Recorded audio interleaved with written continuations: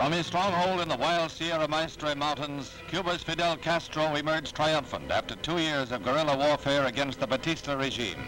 The revolution that began with Castro a fugitive, practically alone, landing with 82 followers, to be nearly wiped out by government forces, ended with the flight of dictator Fulgencio Batista and the entry into Havana of rebel forces to be acclaimed by the city. In 1959, my father went to Cuba to make a movie about the revolution. 2 years later, he showed up in Los Angeles, pounded on our door in the middle of the night, and claimed to have been imprisoned and tortured by the Cubans on a frog farm. That's what he said, a frog farm. My mother had him arrested, a psychiatrist diagnosed him as a paranoid schizophrenic, and until I was 41 years old, this was all I knew about my father's erratic behavior. Something happened to him in Cuba on a frog farm. In 1999, I went to Cuba to try and make sense out of the nonsense.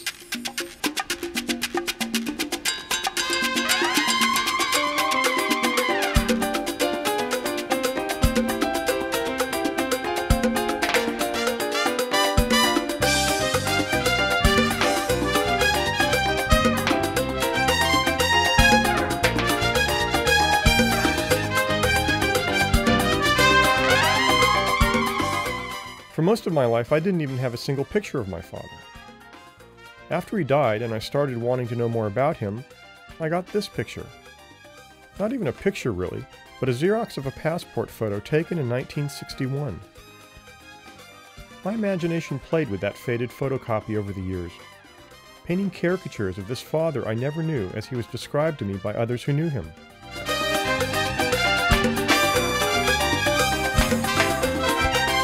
I met your father when I answered an ad in Daily Variety looking for a secretary and someone to do his television commercials. I'd been modeling and going to the beach a lot, and my mother thought it'd be a good idea for me to get a job, and I agreed, and that's how I met him. And I was attracted to him because he reminded me of a gangster. He sat there with those dark glasses on, and a very handsome man and a gentleman. Your father had been one of the pioneers in television production. During the day, he was the producer in a suit and a shirt and a tie, and at night, to earn money, he'd go out and fix refrigerators or something. And then he'd scrub his fingernails and become the producer during the day, and I admired him very much for that. Space Patrol! In the late 1950s, my father acquired the rights to an early science fiction TV show called Space Patrol. He formed his own company, Comet Distributing Corporation, with the intent of syndicating Space Patrol to markets outside of Los Angeles. With Buzz Corey, Commander-in-Chief of the Space Patrol! He did fantastically with it. Somewhere along the line, he probably went to Florida, sold it there, and then somewhere along the line, he went to Havana. It was a momentous year for the New World, beginning with the rise to power of Fidel Castro in Cuba. My father arrived in Havana during one of modern history's defining moments. Fidel Castro was just days from entering the capital after his odds-bucking victory against the forces of dictator Fulgencio Batista. The atmosphere was electric. And Castro lashed out at critics. He met a lawyer named Fernando Penabaz. And Fernando, knowing that Mike had an interest in films, told him of his cousin, Manuel Penabaz, who was up in the Sierra Maestre with Fidel Castro and kept a diary, which Fernando said would make a terrific movie. This naturally intrigued your father, so a meeting was arranged with Manuel. My diary, I start my diary since the first day that I arrived to the Sierra Maestra. My interviews with Castro and with a great deal of the fighters, the different subjects over there, very interesting people. By this time already I have wrote from my diary, The Red Runs the Sugar. And I was writing that book, And at the same time, they were trying to convert the book in a script in order to be able to produce the thing to a movie. We were having some marital problems. I may have wanted a divorce or something, and he said, why don't you come down here and bring the children and, you know, relax. You children were certainly enthused over the soldiers standing around with their guns everywhere you went. You thought that was pretty exciting.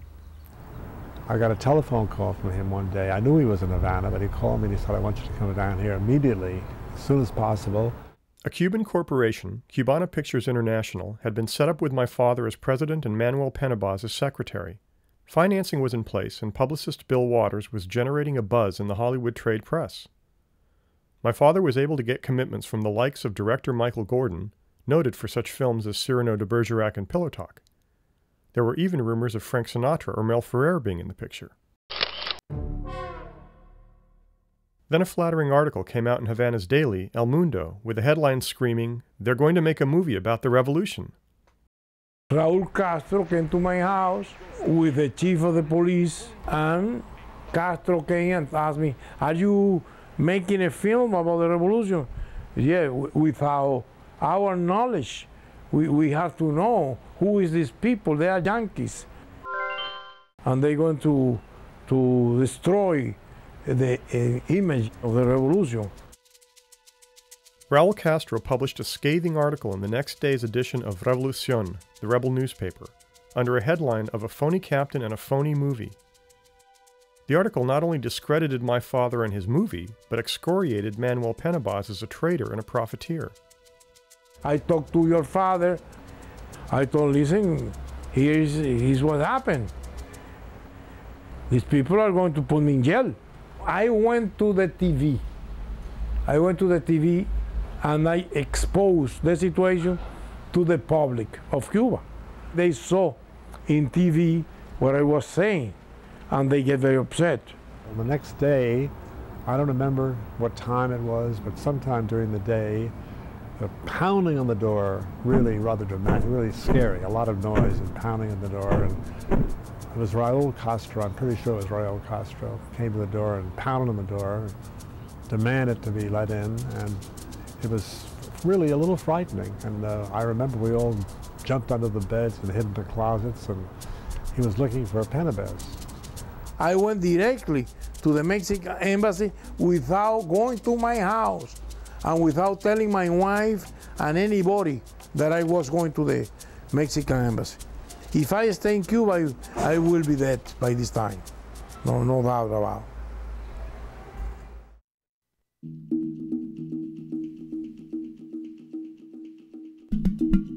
In early March of 1959, my father's ambitious Cuban film enterprise came to a screeching halt. Manuel Penabaz had fled the country. My father and several associates were detained in their hotel for about a week, then released. All but my father left Cuba immediately. Nobody knows for sure what happened to my father in the days after the film project ended, but something clearly happened. We got out, and I think he was not allowed to get out. I'm almost sure he did not stay voluntarily. The cry in Havana is, Cuba, see, Yankees, no. I suppose that Mike was communicating with me from Cuba because I went to look for him. I went to see him where he was living. And Mike didn't look well. He didn't look well. Just kind of run down. And he was telling me about some things, and it didn't quite make sense to me. It was shortly after Ibanez saw him in Havana that my father returned to Los Angeles and pounded on our door at 3 a.m. The next time And he wasn't came alone. back, he brought Olga, who was a nice young Cuban lady, to help me take care of the children. I had a feeling he was, sleeping with her, so I walked in on them and said, "That's it. Take Olga and take the airplane tickets and go back to Cuba." So he did. In July of 1959, my mother filed for divorce after my father returned to Cuba with Olga, intending to marry her. And the next time we saw your father, He was not in good shape. He talked about the Cubans implanting listening devices in his brain. And he talked about working on a frog farm, which I found very amusing. I didn't know what he did. Maybe it was in public relations or something. I just can't picture him out there working with the frogs. Over the next several years, I saw my father so rarely, I generally forgot I had one.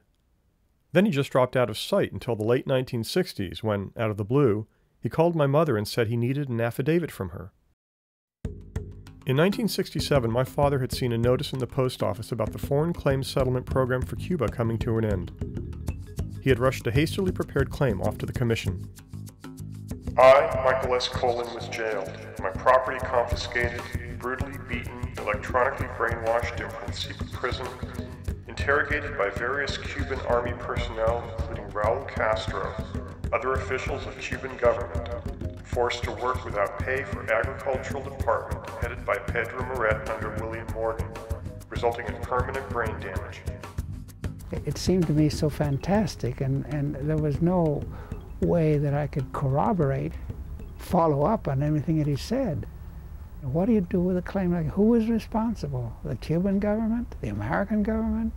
So I couldn't see what the target for a complaint of this kind would be. The claim was rejected by the Foreign Claims Settlement Commission for lack of evidence, over my father's objections that all the evidence he needed was in Cuba, out of his reach.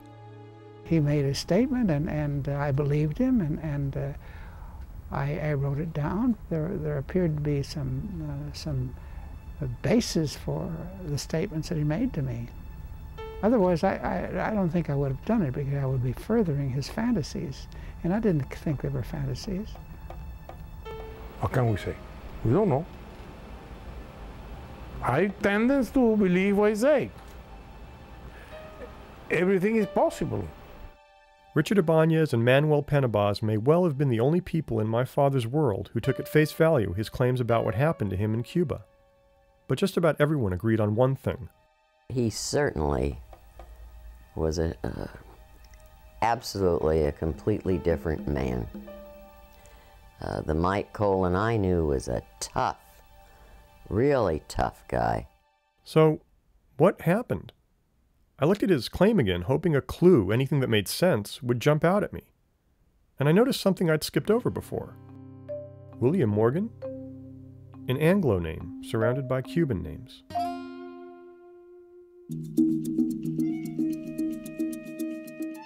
Who is William Morgan? William Morgan was one of those Americans who, for the past 100 years, have floated down to Latin America and have gotten involved in Latin revolutions. In his case, it was Cuba, and it was the Castro Revolution. When I found this article on William Morgan, I felt like I was finally dipping below the surface of my father's story. As I read about Morgan, I also felt like I was stepping through the looking glass. He was a blonde, blue-eyed American who was born in Ohio, who was an ex-Marine. And he went down to Cuba, and some say he got involved because a friend of his got killed by the forces of the previous dictator. Whatever the reason was, he joined with the Castro forces, and he rose to the highest ranks of the Castro government. After the rebels' victory, Castro promoted him to major, or comandante. The only American fighting with Castro to attain such a high rank, he was later stripped of his U.S. citizenship for fighting in a foreign army. Castro rewarded Morgan for his service by putting him in charge of one of the revolution's most innovative agricultural reforms, a frog farm on the outskirts of Havana. Suddenly, the most absurd element of my father's story had context. William Morgan and his frog farm were real, not just the rambling nonsense of a crazy man. Somehow or other, Morgan got put in charge of that particular frog farm. I'm not certain whether it was his idea or not. That frog farm, though, later turned out to be like a center for his counter-revolutionary activities, and that's where apparently, reportedly, he buried a lot of weapons that were to be used by anti-Castro forces later.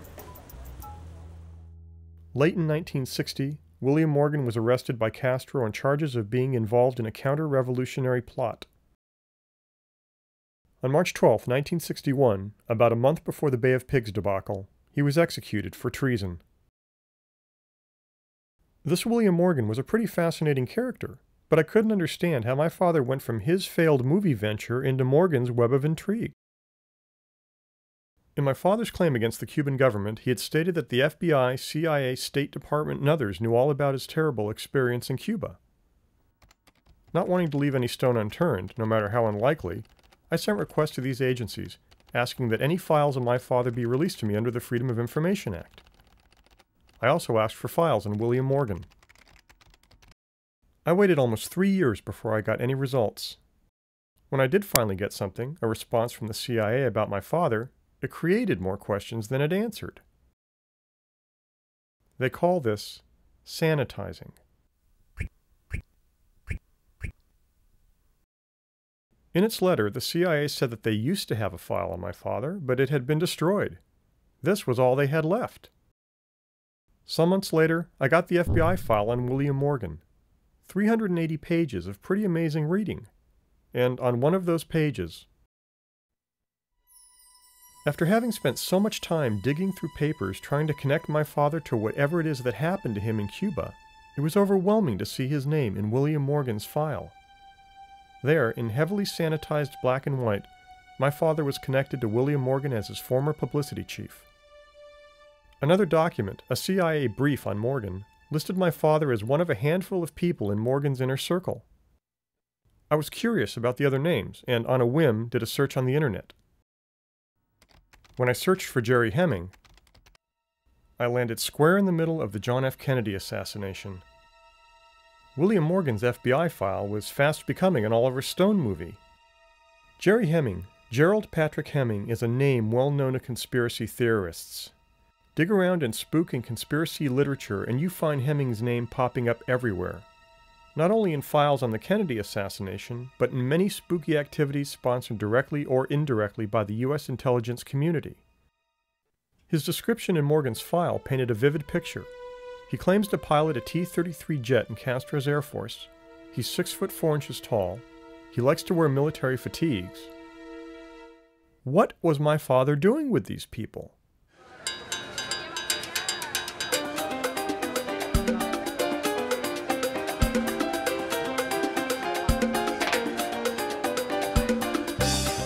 Olga, the Cuban woman my father married in 1959, might well have an answer to that question. That is, if she's still alive, if she's still in Cuba, and if I can find her with the one piece of information I have to go on, a 40-year-old medical record of my father's listing Olga Calero Colon as his next of kin at this address, 509 Malecon 2C, Havana.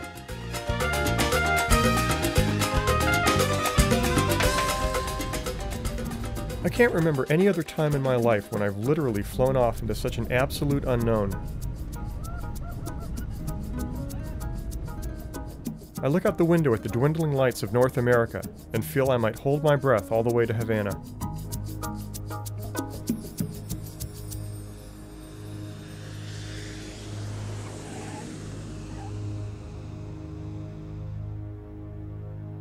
In 1959, a visitor to Havana wrote, "To discover the truth of this capital, I would have to see things upside down." Entering Havana, I have a similar feeling. I've always imagined Cuba to be some dark and foreboding tropical gulag. I'm not prepared for the decayed beauty of the place. It's a city stuck in time, and my father's story is stuck with it.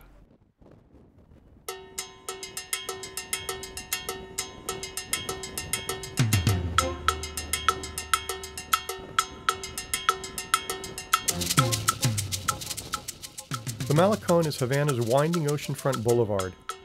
Built in 1900 by the U.S. Army Corps of Engineers, the seawall fronting the Malecon has been battered ceaselessly for almost 100 years. As I stand there, a powerful surf slams against the seawall every few seconds, occasionally engulfing passing cars, pedestrians, or a horse-drawn cart.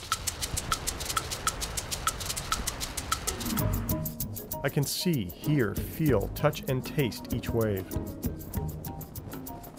Somewhere up or down this weathered street, among the remnants of these many decaying buildings, is 509 Malecon, my only link to Olga.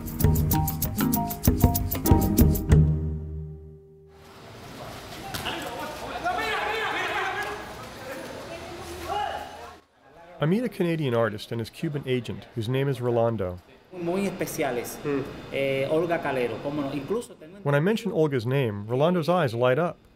He thinks Olga Calero might be related to Sonia Calero, a famous Cuban dancer now living in the States. He has a friend, a Santeria priest, very well connected, who might be able to help me. So after lunch, I'm taken to meet one Raúl Chaveco. Olga Calero, yo creo que ella me parece que es hermana de Sonia. Raúl makes me feel welcome from the word go. He has an engaging grin and an omnipresent cigar that seems as at home in his mouth as his teeth. But having a conversation in Spanish with him is a lot like watching a Shakespeare play for me. It takes me about 20 minutes to get into the rhythm of the language, and even then I have to strain to understand what he was saying because he speaks so fast. Es que la cara de su papá cuando la miro aquí de Olga Calero como era. No sabes el otro apellido de Olga. Raúl and I spend the better part of an hour talking about my search for Olga Calero. He makes a couple of phone calls on my behalf, helps me look through the Havana telephone directory, and, by way of Chango, a major Santeria deity, informs me that I will most certainly find Olga, but my search is hobbled by a missing piece of critical information. I need to find Olga's second maternal name, the name by which many people are listed in directories and government files. So Raúl agrees to accompany me to the office of Havana's civil registrar the next day to see if we can find a marriage record for her and my father. I try to see Havana through my father's eyes, try to get some sense of the Cuba he wrote about in his claim, the Cuba with teeth. I try to see danger, I try to feel threatened. It's a pointless exercise. I'm not my father, and I'm not doing whatever it was he was doing when he was here. The office of Havana's civil registrar is a dim, dank office crammed with massive piles of yellowing paper stored on overburdened shelves. As the clerk takes my information, I look around the office for a computer. Michel Colin. Ese Colin. Seeing nothing but ancient typewriters, I know with a dismal certainty that it will be weeks, maybe months before I ever see a record, even if there is a record to be found. I'm wrong. So we came in here and saw the gentleman, and he took the information, and we came back just a moment ago, and he had success in finding the record, and this is what he gave me. It has the information typed on it. There's my father's name and Olga's name and the record number. So we're just waiting for them to actually get the a facsimile of the document. Muchas gracias. What? Okay. Come. I now have Olga's complete name, Olga Calero Mesa, but still face the considerable challenge of finding Olga herself. Fecha del matrimonio. 1959. Sí. Por sentencia de divorcio. Raúl is ready to mobilize his sizable roster of friends and acquaintances, but I decide to try the path of least resistance first. We head for the Malecón. We slow as we approach the 500 block. The corner building, caught somewhere between the old and the older with a stunning facade of Moorish influence, is almost behind us when I spot the tiny 509 painted next to the entry.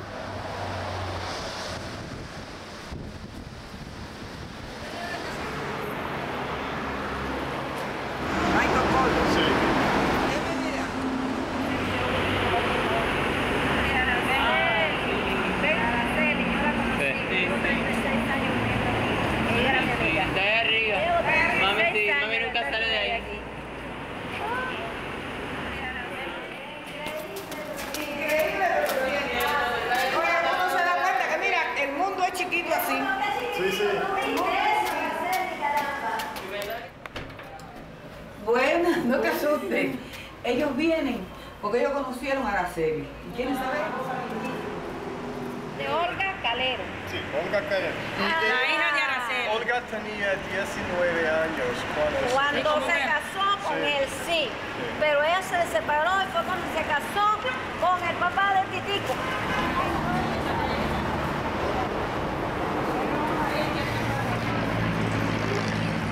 Ella vive ahí en un primer piso. Pregunta dónde vive Olga, que ella vive en un primer piso. Calero, Olga Calero. Por el cine pionero, un poquito la cuadra más acá. Ajá. Ahí vive Olga Calero. Sí.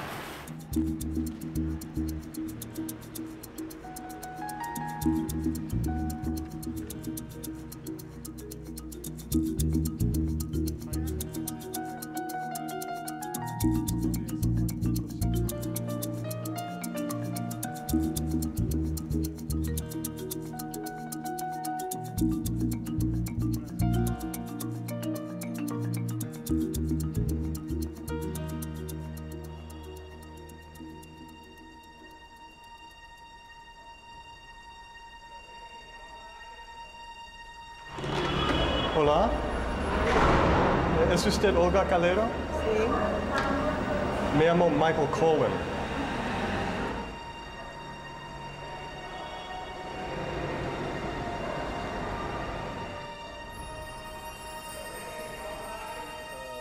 It's that simple.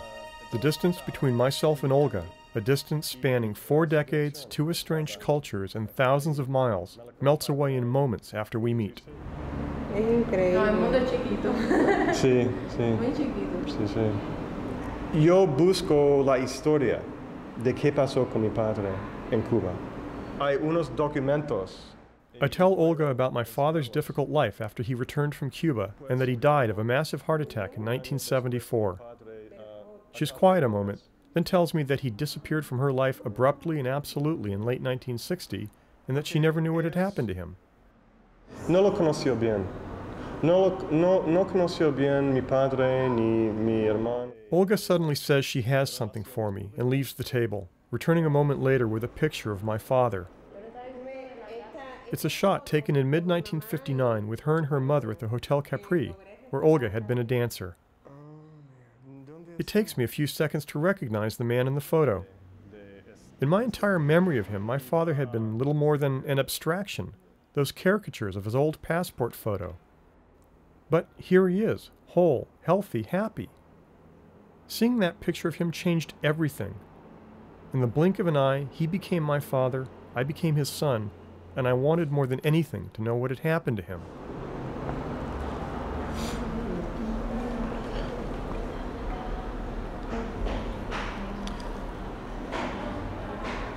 I never saw my father look this good.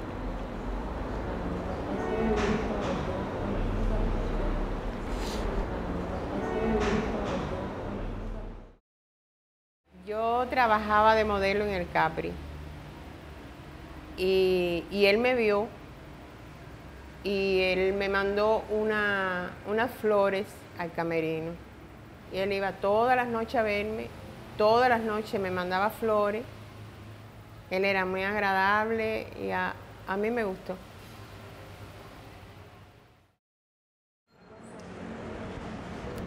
When I ask Olga to help me piece together the William Morgan puzzle, she suggests we take a drive. There are 2 important places she wants me to see. Bueno, tú sabes por dónde está la funeraria más arriba, creo. Hace muchos años yo no paso por ahí. The first place is an apartment, and Olga has trouble remembering exactly where it is. This is where they lived before my father met William Morgan.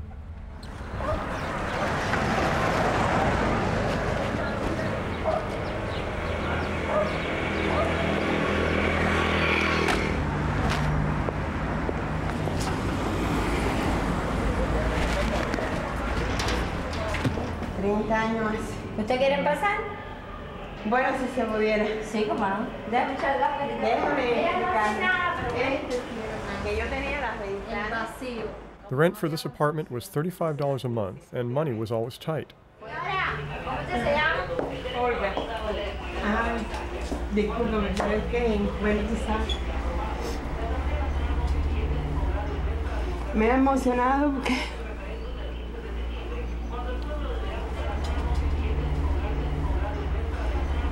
porque ese estaba rajado y lo tuve que cambiar.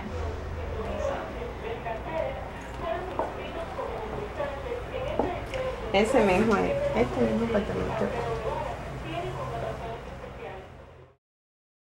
Al principio nosotros nos casamos, él nunca me llevó a ver a William Morgan.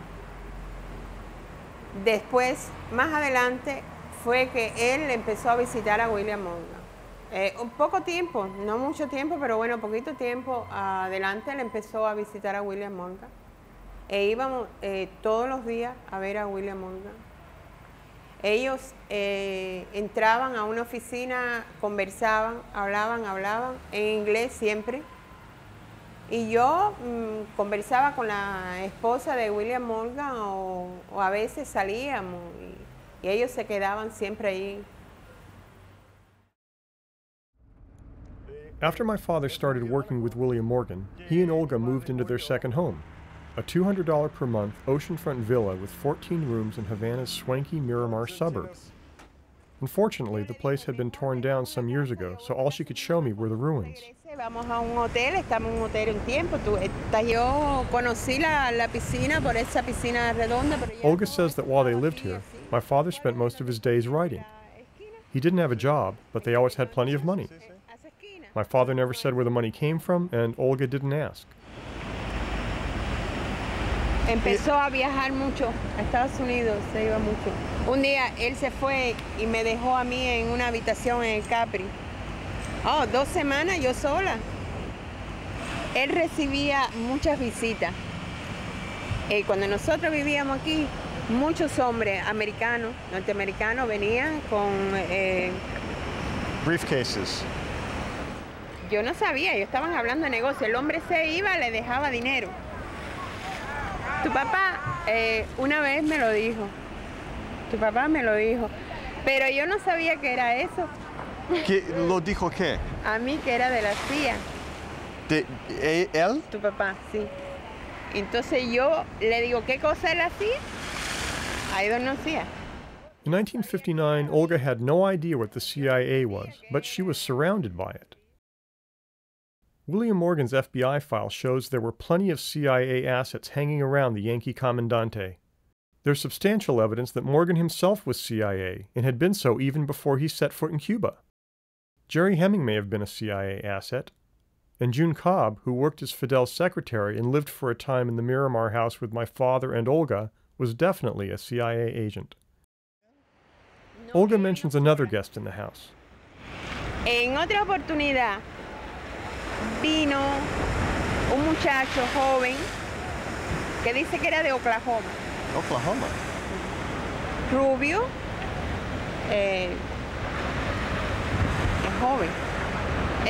Her description of the young man from Oklahoma rings so familiar. Then I remember something from my research, the La Cuba explosion. The French munition ship La Cuba blazes at dockside in Havana after an explosion during the unloading of her cargo of small arms ammunition that rocked the harbor. The blast hurled a fiery rain of steel over a wide area, taking a toll of lives that may mount to 100. Over 200 more were injured. A couple of days later, an article appeared in the Miami Herald with a headline reading, "American claims dockworkers set ship blast in Havana." The American was Jack Lee Evans, a young man from Oklahoma, who implied that William Morgan was behind the La Cuba sabotage. Evans said he learned of the plot while, quote, visiting an oceanfront home in Havana, close quote. A day after the explosion, a massive procession marched solemnly toward a memorial rally. Walking arm in arm with Fidel, Che Guevara, and others at the head of the column was William Morgan. I could not wrap my mind around the notion that my father was somehow involved with the La Cuba sabotage. It just seemed impossible. But I can never know for sure, because even though Fidel Castro has always believed that the CIA was behind the explosion, no suspects have ever been identified. What had my father gotten himself into?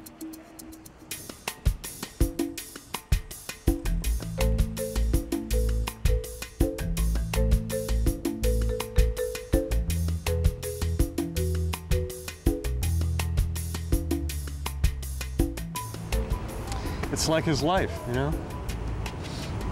It got tore down and just ended up in a pile of rubble.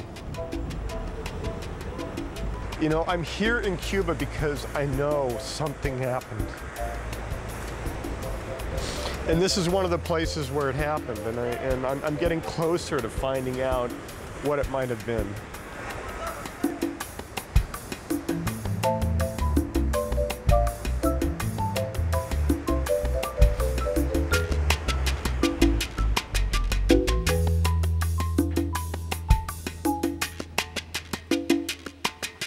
Quiero ser claro. Quiero pensar claro. Eso. Los hombres vienen a su casa y llevan... Una maleta. Posiblemente habían papeles, posiblemente había, no sé. Pero cuando, salirán, sí, mi padre tenía... Yo veo en la mesa, en la oficina, el dinero, ¿verdad? Dinero. Y 2, 3 miles de dólares. Sí. Y me dice a mí, ahí el dinero, cuando tú necesites, tú ahí, coge dinero.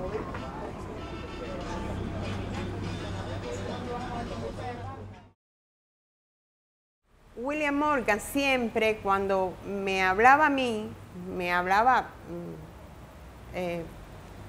no sé, de una forma que a mí no me gustaba, pero yo era igual con él.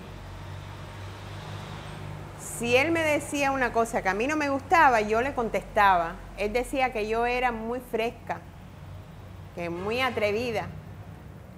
Entonces, en una oportunidad, yo veo que él le dice a Mike algo en inglés, pero yo notaba como que se dirigía a mí, porque Mike me miraba.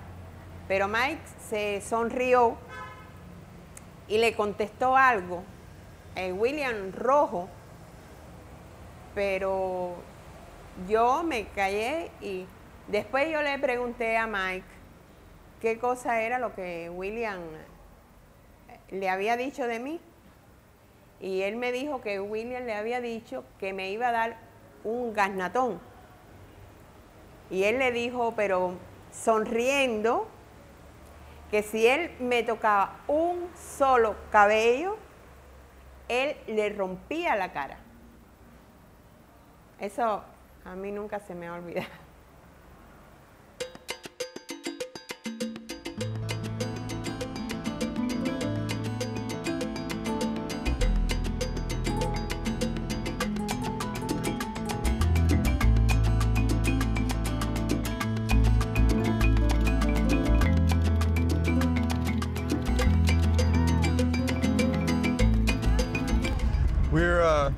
We're about 30 miles maybe out of Havana, out in El Campo, and we're looking for the frog farm. I read in some of my literature that it was out in this area. Antes, un criadero de rana toro. Muchos años, no de ahora. ¿De muchos años? Sí. Me dijeron, ¿cómo se llama? Pero que ustedes no saben, ¿verdad? Hay un lago cerca de Arango, por allá. Ajá.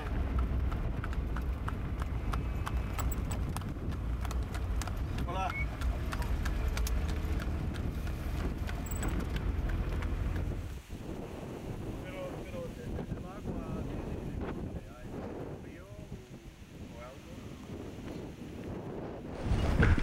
El problema está que no se puede tirarle eso aquí. Oh, sí, sí. ¿Me entendió? ¿Es posible que hace 39 años este lugar estaba un criadero de ranotoros? No. No.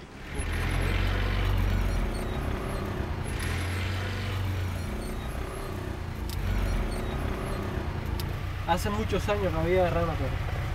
No sé, yo soy nacida aquí, pero no sé.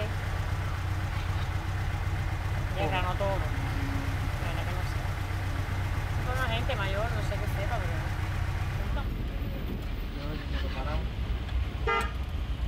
Estamos buscando un criadero de rana toro que hace muchos años no había por aquí. In the end, there was no frog farm to be found, but I knew it was out there, somewhere, buried under 40 years of jungle growth. And buried with it was a piece of the puzzle that connected my father to William Morgan.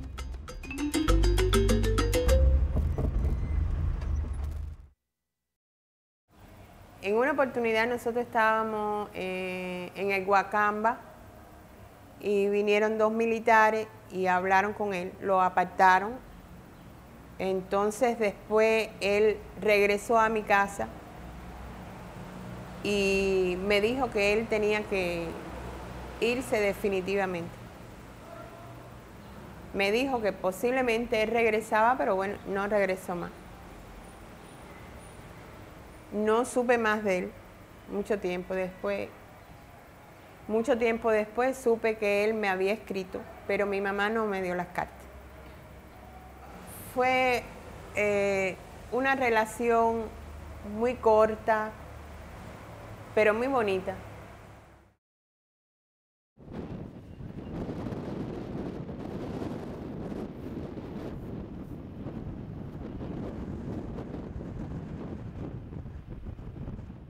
La Cabaña sits across the harbor channel from Havana, a massive Spanish fortress that became a notorious prison after Castro's victory. Under the command of Che Guevara, La Cabaña was the end of the line for many who were imprisoned there. Hundreds of executions reportedly took place in this moat. William Morgan was shot against one of these walls. I could imagine the command, Fuego, echoing in the moat, followed by a thunderous volley of gunfire. My father claimed to have been imprisoned in one of these cells. Doubt nagged at me. Even though I had learned a great deal in a short time, on my last day in Cuba, I still had to ask myself, where was the truth in all this intrigue?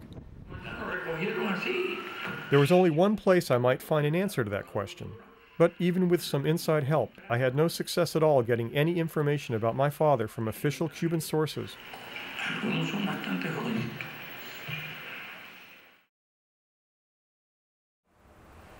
Yo la llevé para ver el valor, el precio, pero no la cambié. Y era más valiosa que las otras que llevé. Pero nunca pensé en cambiarla. Es lo único que conservo de él. Es lo único que conservo de él. No tengo más nada.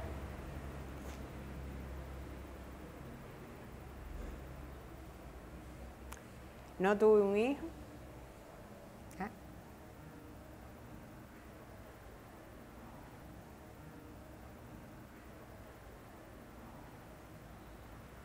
Yes.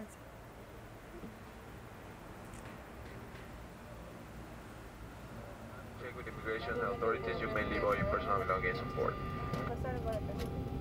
I left Havana exhausted, elated, and frustrated all at once. And I came home to a long overdue message on my answering machine. Good morning, Mr. Colin. This is Johnny Davis with the Freedom of Information section at the FBI. Finally, after almost 4 years, the FBI was going to release my father's file to me. Pertaining to your request for records about your father. 580 pages. I mean, 580 pages. William Morgan's FBI file was only 380 pages. Why was my father 200 pages more interesting to the FBI? I dug into the huge file, but any hopes I had for final definitive answers about Cuba were quickly dashed. Most of the information was a heavily sanitized rehashing of things I'd already learned from Morgan's file and from Olga. But there were a few additional details about my father's time with Morgan provided by various sources. With all the sanitizing, it was impossible to make out who was who, but the description of one source in particular caught my eye. T-33 pilot, 6 foot 4 inches tall, wears fatigues. I didn't get it right away, then remembered where else I'd seen that description. Gerald Patrick Hemming. It became clear that I needed to talk to Hemming, but how do you find a spook? After a couple of months of research, more than a little serendipity, and a red-eye flight to North Carolina, I finally caught up with Hemming. I kept flashing on a passage from the book Bloody Treason, whose author, Noel Twyman, had written a huge chapter on Hemming, concluding, quote, "Nowhere in the literature have I found one person with all these associations that link to the JFK assassination plot, either directly or indirectly," close quote. Depending on whose research you're looking at, Hemming was either the mastermind behind the conspiracy and one of the gunmen in Dealey Plaza, or a fall guy for the real killers. It's pretty intriguing stuff, and I had to forcefully remind myself that I was there to talk to Hemming about my father, not JFK. We're involved in very serious business. We're involved in foreign expeditions, we're involved in conspiracies, you know, the kind of shit that gets you locked up or gets you killed. I think I ran into your father casually without even, you know, who's who in a crowd of people. that were foreign revolutionaries suspected of being agents, spies. And Morgan and others got the impression that your father was talking to the wrong people. Morgan said, this guy is asking too many questions. I've tightened up my security. The guy's been seen talking to people. He was working for the agency. Most of these people that were contracting agents and doing things as they would do with your father for whatever purpose, to get close to Morgan or whatever the purpose was, wouldn't identify themselves as working for the U.S. government. But there are a lot of contract employees and other idiots out there that would. People that surmised that they were working for the CIA when they didn't know who the hell they were working for. Because how do you know who you're working for?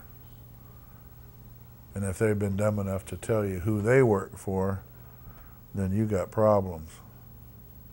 Now, it's all done through cutouts. It's all done through people that can never be identified with the U.S. government. Later on, when your father showed up, I guess he'd been locked up for a while or something. Something happened to him. Your father was instrumental in making arrangements for an interview of Morgan by Cleet Roberts.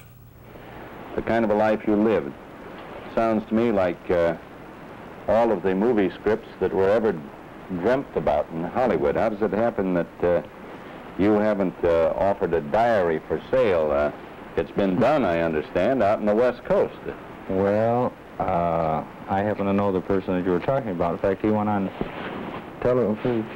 Thank you. He went on television the other day on the West Coast and called me the Fidel's gangster, I think was his word. Manuel Penabas, doctor. He's a man who, well, let me tell you why I didn't do it, and then we'll get back to him. I don't believe that you should cash in on your ideals. I don't believe I was an idealist when I went up into the mountains, but I feel that I'm an idealist now. At least I have an awful strong faith in an awful lot of people, what they want to do. This other gentleman that you were talking about with a diary was a fellow who went up in the mountains. I think he was there 30 days or 60 days, one of these things. He came down from the mountains, and the first thing he did was to try and sell a diary for a movie. And he came out with a big publicity campaign and so forth. And as he came out with a publicity campaign, the paper Revolution came out and told his life story, who he was and what he was, a would-be rebel. And he came back as a lawyer, and he was going to sue the Revolution. And about that time, one of the heads of the Revolution called him in and talked to him and said, "Are you trying to make money with your beard?" And handed him a razor and a shaving brush. And he shaved off his whiskers. So since then, Mr. Penabas has been in the United States, and he's cracked at Fidel, and he's cracked at Raul, and he's cracked at the Revolution. And the other day he took a very pointed crack at me, and he said, "This William Morgan is an American soldier of fortune. He's Fidel's gangster," which is all right because... Truth has an annoying habit of dying with its keepers. All the definitive answers about Cuba, about everything after, they all died with my father. So why have I spent years of my life doing this? If I had to choose one constant, one thing I kept coming back to over the years when I would get tired or frustrated or doubt myself, it would be this. A medical record of my father's from 1960. This is what the doctor had to say. Patient is essentially a bum complaining of chest pains. He was a good painter, kind of a Diego Rivera style. He liked writing. Very sincere about his project. He was an adventurer. That's what he was. And very frank, you know, you'd like him because he was so frank, and he'd come across with so much gusto, you know. Yo nunca he vuelto a conocer a otro hombre igual. Your father was a Cuban Revolutionary groupie, a Castro groupie that later was recruited by agency cutouts. I've spent a very long time getting to know my father through the eyes of others who knew him. Whatever else he may or may not have been, I know that he was more than essentially a bum. Yo quería preguntarte que si cuando Mike murió, tú estabas con él. ¿Quién estaba con él? Nada. Pero tú sabes dónde él está enterrado. When Olga asked me that question, I was ashamed to admit that I didn't know where he was buried. I had never cared. I later learned that after his death, he'd been cremated, not buried. His daughters from his first marriage had arranged for a memorial plaque at the local temple. I figured it was about time for me to pay him a visit. This distance from Santa Barbara to this memorial park in San Fernando, the San Fernando Valley, is something like 80 miles. In terms of real distance, it's the shortest distance I've had to go the entire time I've been doing this story. But emotionally, in some ways, it feels like the greatest distance. I have that kind of anticipation of not knowing. And I literally don't know. I don't know where his plaque is in this park. I don't know where the park is. It's all a great unknown.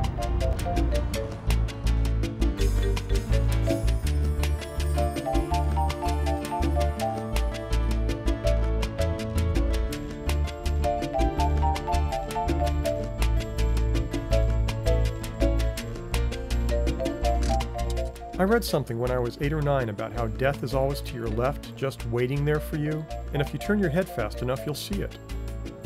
This was a period in my life when I missed my father a great deal, and I remember inventing a game with the exquisite illogic of the very young. It went like this. If death can be waiting on my left, maybe my father's waiting on my right, and if I turn my head fast enough, I'll see him.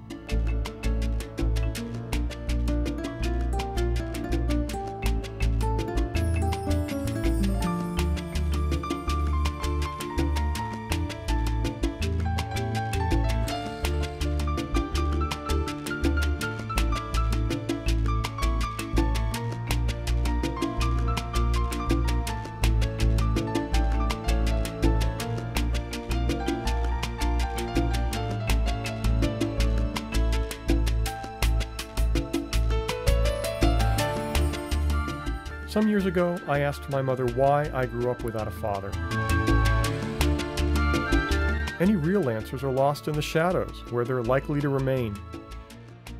But at the end of this journey, with so many fuzzy loose ends left hanging, I accept that some truth is better than no truth. Was he crazy or sane?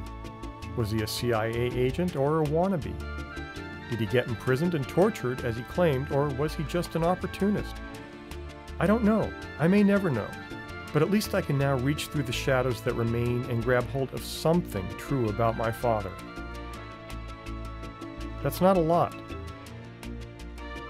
But it's so much more than I had when I started this journey.